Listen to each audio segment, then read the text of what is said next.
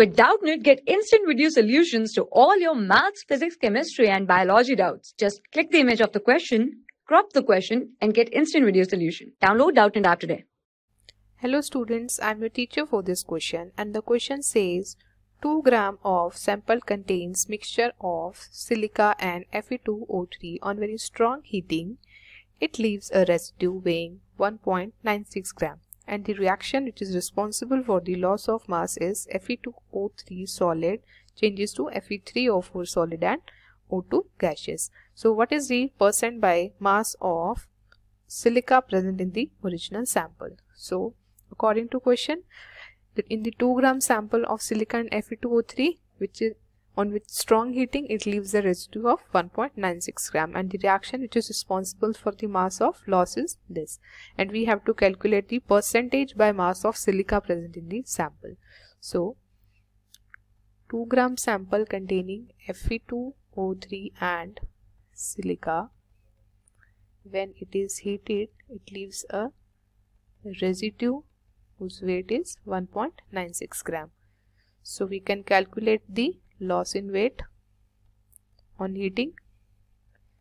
It will be 2 gram minus 1.96 gram, which is equal to 0.04 gram. And it is given that the loss of mass is responsible due to this reaction, that is Fe2O3 solid changes to Fe3O4 solid plus oxygen gaseous. As oxygen is in gaseous form, it will leave the sample, but this will remain in the residue. So the loss in weight is mainly due to the oxygen. So if we calculate the amount of oxygen which is evolved from this sample, we can calculate the amount of Fe2O3 present in this sample. So we will proceed as by balancing the reaction, as half mole of oxygen is produced by 3 moles of Fe2O3. Half mole of oxygen is produced by 3 mole of Fe2O3.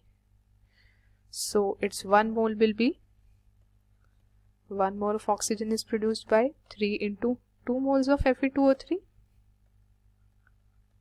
and the moles of oxygen which are evolved from this sample can be calculated from the weight of the loss in weight of the sample to its molecular weight of the oxygen. So we can calculate here the number of moles of oxygen. Number of moles of oxygen will be equal to its given weight, that is 0.05 gram, to its molecular weight, that is 32 gram per mole.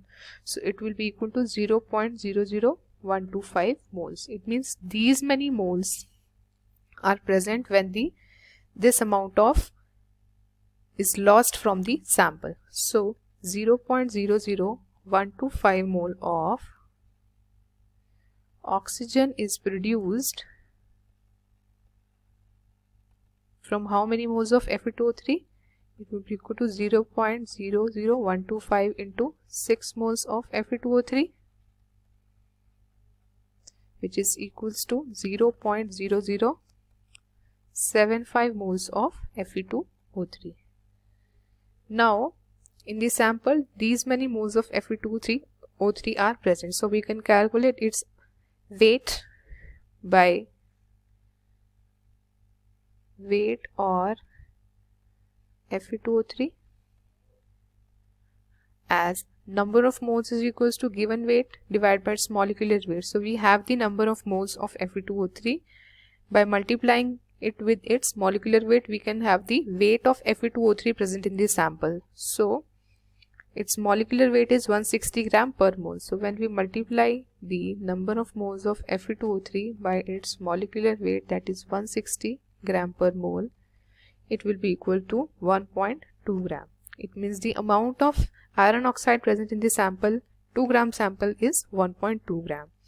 So now we can calculate the amount or weight of silica present. We can calculate this by 2 gram minus 1.2 gram, as the total sample is 2 gram and Fe2O3 present is 1.2 grams, so it will be 0.8 grams. But we have to calculate here the mass percentage, not the amount or weight. So the mass percent of silica will be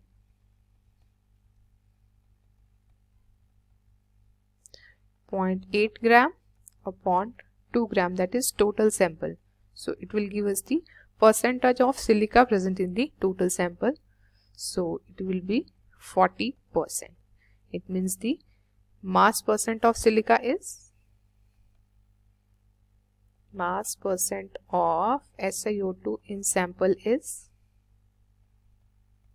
40%. So I hope you understood the solution. Thank you. For class 6 to 12, IIT JEE and NEET level. Trusted by more than 5 crore students. Download Doubtnut app today.